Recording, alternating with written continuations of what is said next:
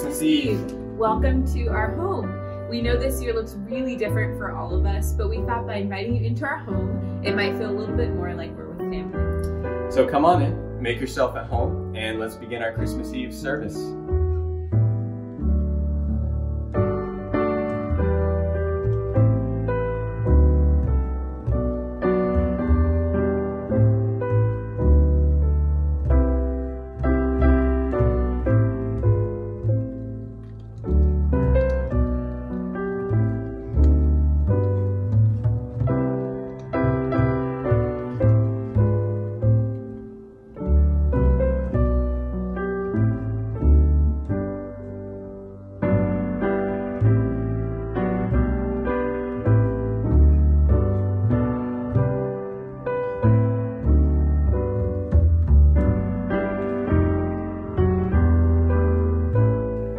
Welcome again to our Christmas Eve service. My name is Luke. My name is Sierra, and this is our 4-month-old daughter, Amira. And we're members of Central Square Church. We hope that in this Christmas season you've found ways to come together as a community, whether it's in worship or having fun together. However you are celebrating, we're excited to worship with you tonight. You can expect, as we go throughout our service, some liturgical readings, lighting the Advent candles, participating in some worship led by some members of the Johnson family, and experiencing some creative storytelling from members of all ages of our church. So traditionally, our Christmas Eve service is a liturgical service. Liturgy is an amazing gift to us because it provides us with words of worship and faith from brothers and sisters who have gone long before us. Though we might be comfortable and familiar with liturgy being something we do in person, where we can hear one another repeating the words in unison, we're excited tonight to worship with liturgy, and we hope that we can hold together as a community, knowing that we're all reading these same words at the same time in different places. You'll do liturgy with us, so we'll begin our service with our corporate prayer, and the way it will go is I'll read the presiding parts, and then you all can join in with Luke for the corporate parts. So let's do our opening prayer together. May the peace of God be with you. And also with you.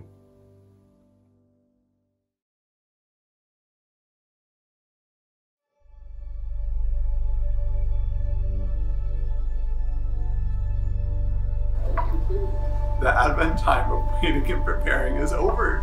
We have lit 4 candles that remind us about hope, faith, joy, and peace.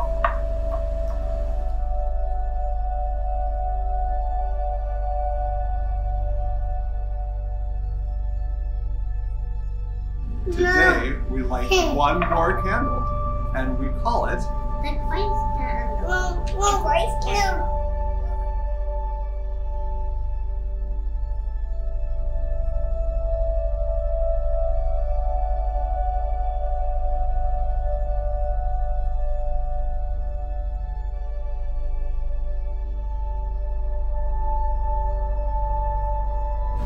This candle reminds us of all God has done for us. God fills us with good things, like hope and love and joy and peace. God is faithful to us. God is with us, now and always. Jesus Christ, the Son of Mary, the Son of God, is born this night. God's word has been made flesh among us. The people who walked in darkness have seen a great light. Those who dwell in a land of deep darkness, on them a light has shined. You, O Lord, have multiplied the nation. You have increased its joy. For to us a child is born. To us a son is given, and the government shall be upon his shoulder. His name shall be called Wonderful Counselor, Mighty God, Everlasting Father, Prince of Peace. He is also called Emmanuel, for in him God is with us. Eternal God, this holy night is radiant with the brilliance of your one true light.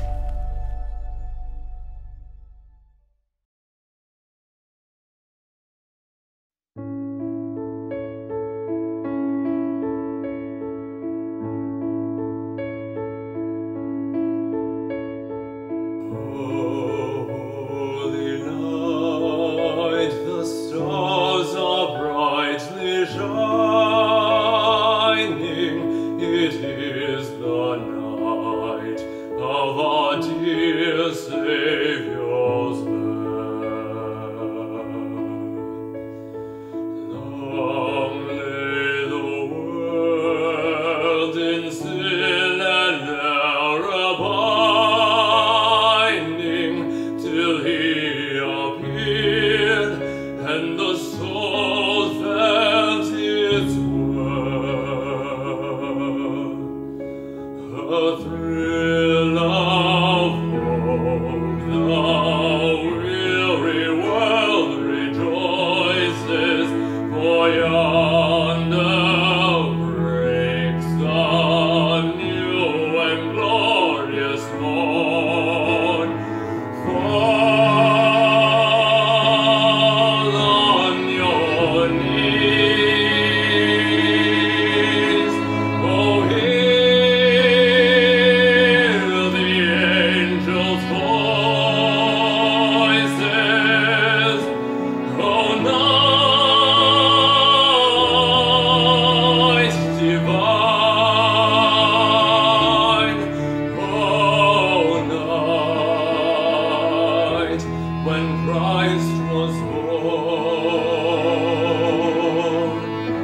oh, night divine,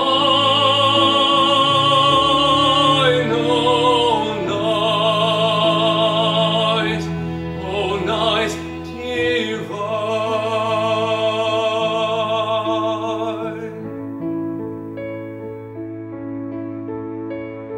Truly He taught us to love one another. His law is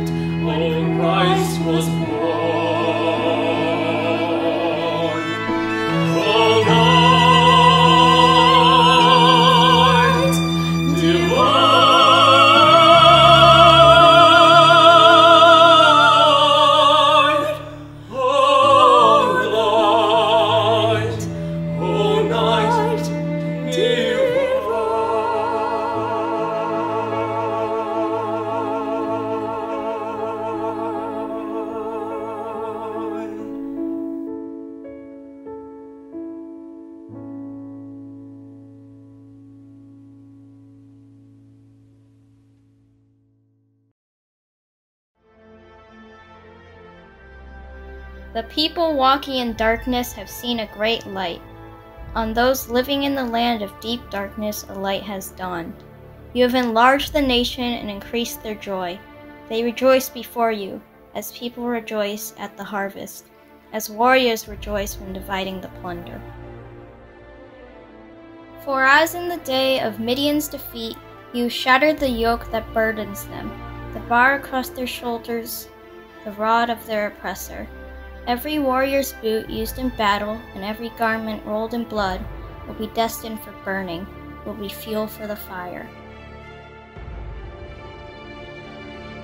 For to us a child is born, to us a son is given, and the government will be on his shoulders, and he will be called Wonderful Counselor, Mighty God, Everlasting Father, Prince of Peace. Of the greatness of his government and peace there will be no end. He will reign on David's throne and over his kingdom, establishing and upholding it with justice and righteousness from that time on and forever. The zeal of the Lord Almighty will accomplish this.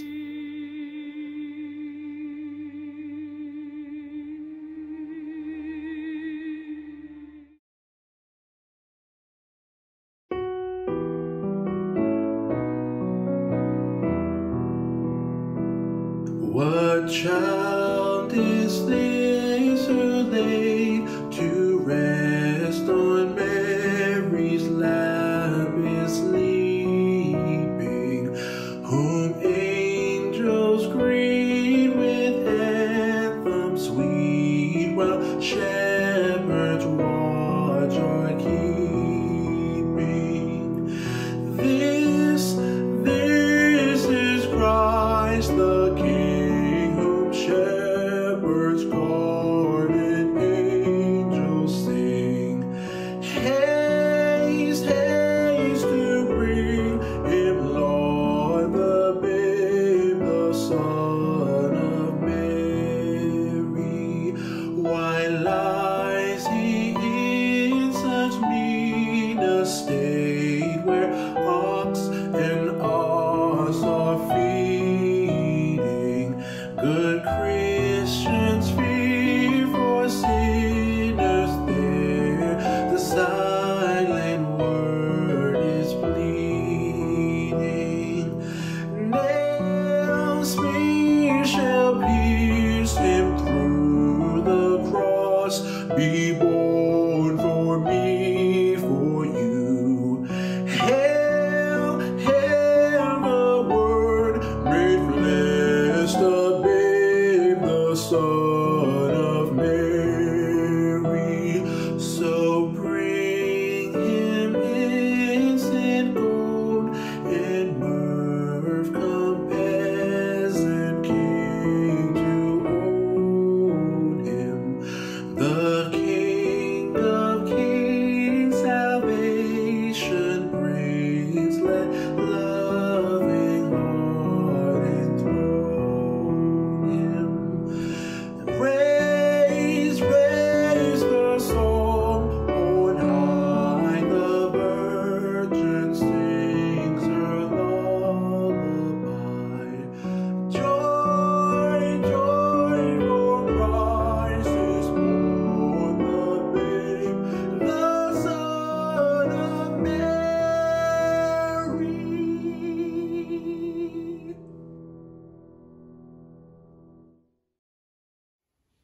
Thank you, Josh, for those beautiful words of worship. Let's continue with our next reading. Oh, sing to the Lord a new song. Sing to the Lord, all the earth. Sing to the Lord, bless his name. Tell of his salvation from day to day. Declare his glory among the nations, his marvelous works among all the peoples. For great is the Lord, and greatly to be praised. He is to be feared above all gods. For all the gods of the peoples are idols, but the Lord made the heavens. Honor and majesty are before him. Strength and beauty are in his sanctuary. Ascribe to the Lord, O families of the peoples. Ascribe to the Lord glory and strength.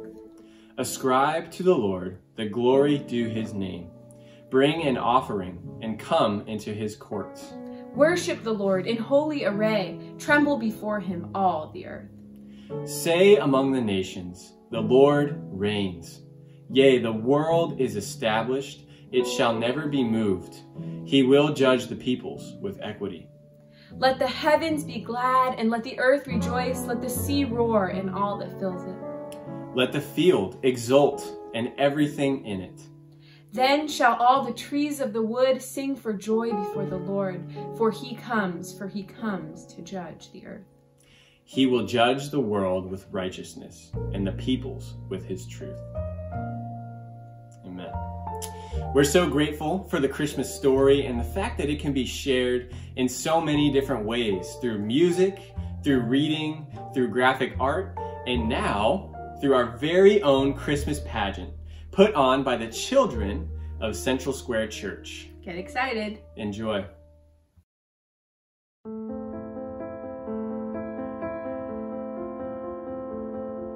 In those days, Caesar Augustus made a law. It required that a list be made of everyone in the whole Roman world.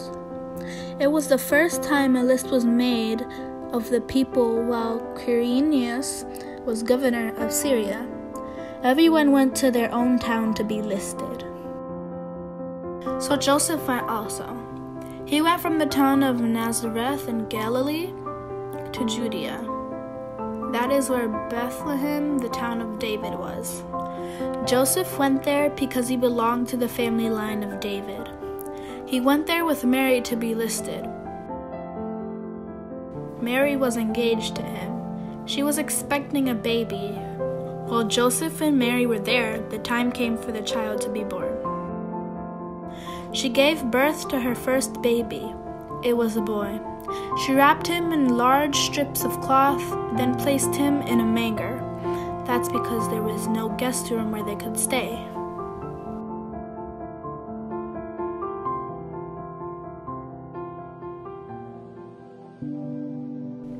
There were shepherds living out in the fields nearby. It was night, and they were taking care of their sheep. An angel of the Lord appeared to them, and the glory of the Lord shone around them. They were terrified, but the angel said to them, "Do not be afraid. I bring you good news. It will bring great joy for all the people. Today in the town of David, a Savior has been born to you. He is the Messiah, the Lord. Here's how you will know I am telling you the truth. You will find a baby wrapped in strips of cloth and lying in a manger."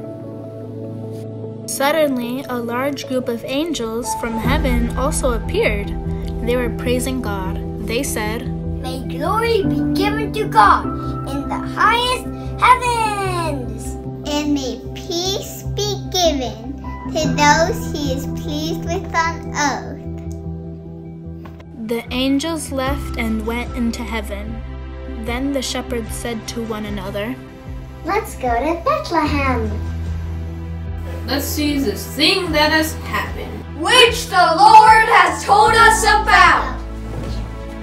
So they hurried off and found Mary and Joseph and the baby. The baby was lying in the manger. After the shepherds had seen him, they told everyone. They reported what the angel had said about this child. All who heard it were amazed at what the shepherds said to them. But Mary kept all these things like a secret treasure in her heart. She thought about them over and over. The shepherds returned. They gave glory and praise to God. Everything they had seen and heard was just as they'd been told.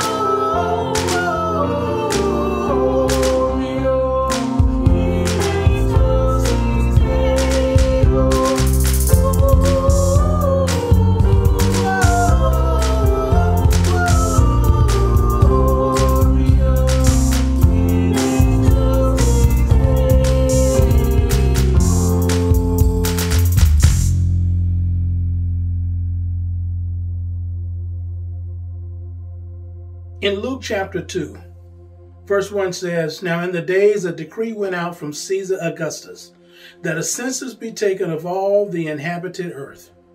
This was the first census taken while Quirinius was governor of Syria.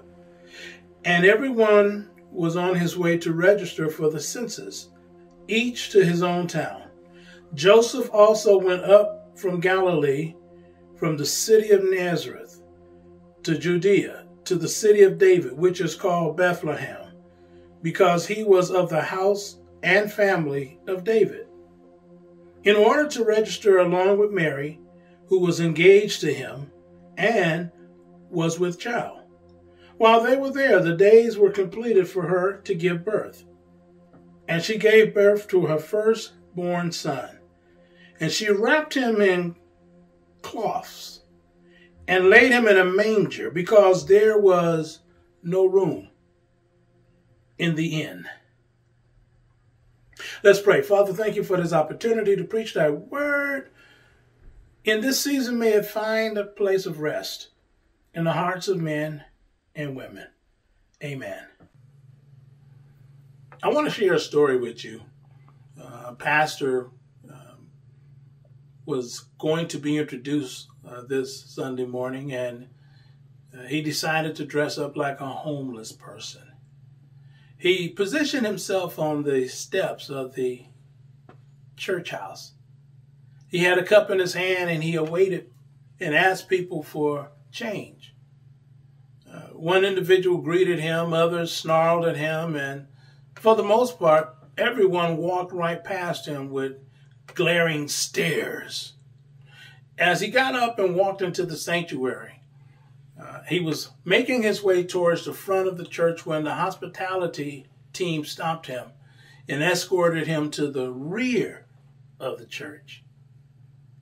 He sits, he listens, he greets people as they pass by, and people are worshiping the Lord and having a great time in worship. And then one of the elders stands and asks the congregation to give a hand of praise and applause for their new pastor. So as he rises, he makes his way towards the pulpit. The applause comes to a silence. People are in shock. And he gets to the pulpit, and taking the microphone, he says, "Good morning. I sat outside and no one except for one person greeted me. Everyone frowned. People walked past me. Many of you didn't even look at me. Then when I came inside, there was no hospitality shown towards me. And so I want you to go home and think about the kindness that you showed this morning to a stranger, and ask yourself, is that the same kindness that the Lord would have shared? And I want you to also think about the type of church that we are and the church that we want to be." And so many began to leave, and some remained, and those that were there were weeping. I want you this Christmas Eve to think not so much about giving to your friends and to your families. I want you to think about what the Lord gave to us, his church. He gave himself. And I want you to just take a little time during this season to think about the type of church the Lord wants us to be, because we walk past people every day. Now, I'm not suggesting that we give people money all the time. I ask people, what do they need? Some just want to go buy liquor. I don't support that. If you're hungry, I'll take some money out, but I'll take you there and I'll feed you. I've done that. I had an experience some years back It was a Sunday morning. It was summertime.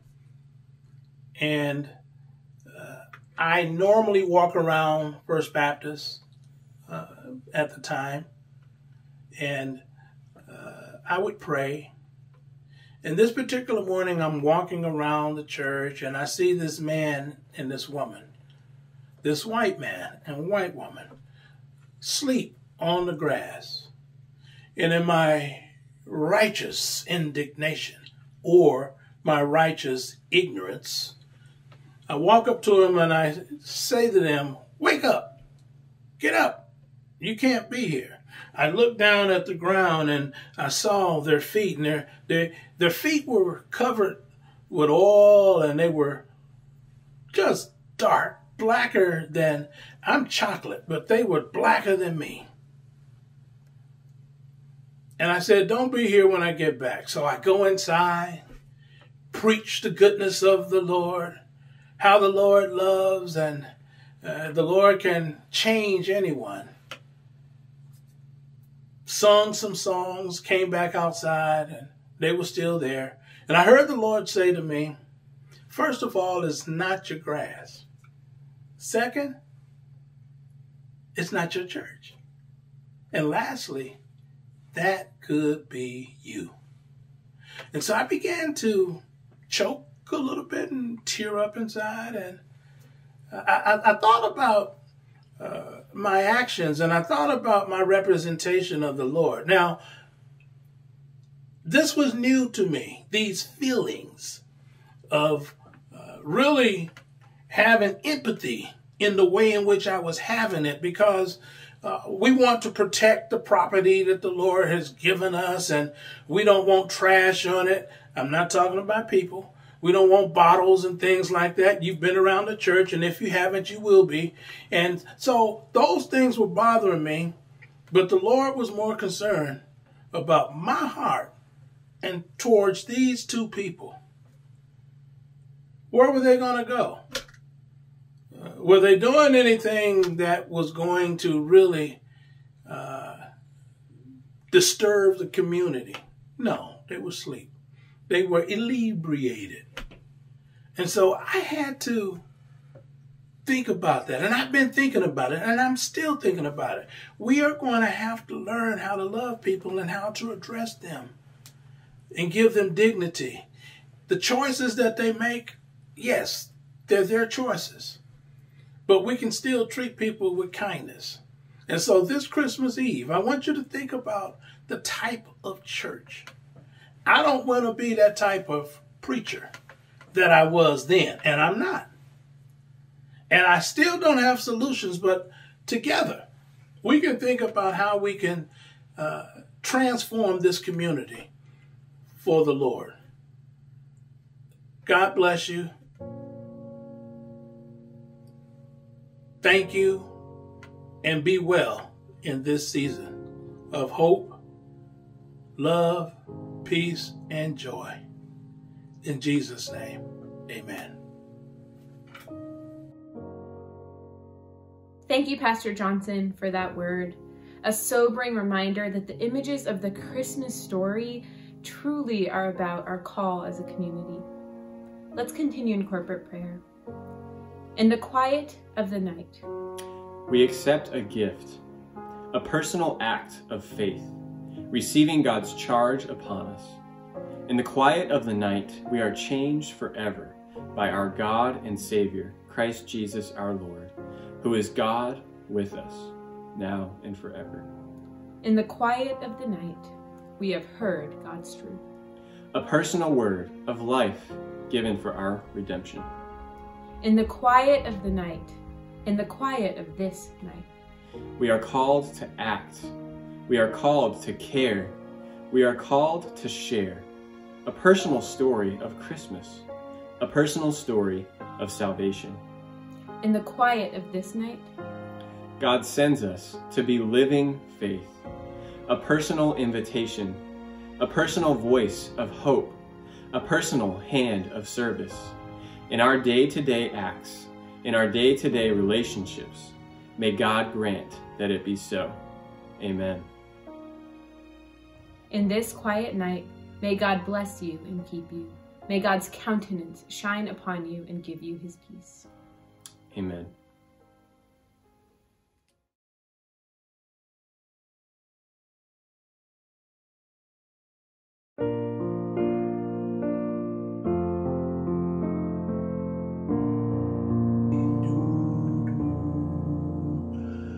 Silent night, holy night, all is calm, all is bright, round young virgin, mother and child.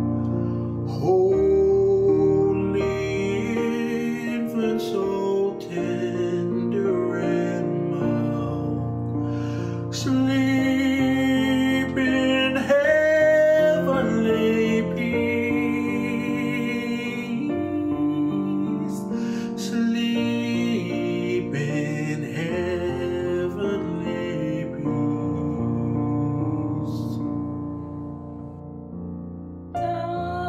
Silent night, holy night, shepherds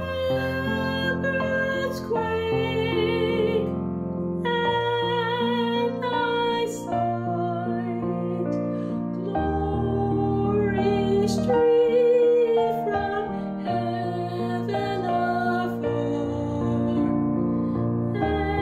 heavenly hosts sing hallelujah. Christ the Savior is born. Christ the Savior is born. Silent night, holy night, Son of God, love's pure radiant beams from thy holy face. With the dawn of redeeming grace, Jesus born at thy birth, Jesus Lord at thy birth.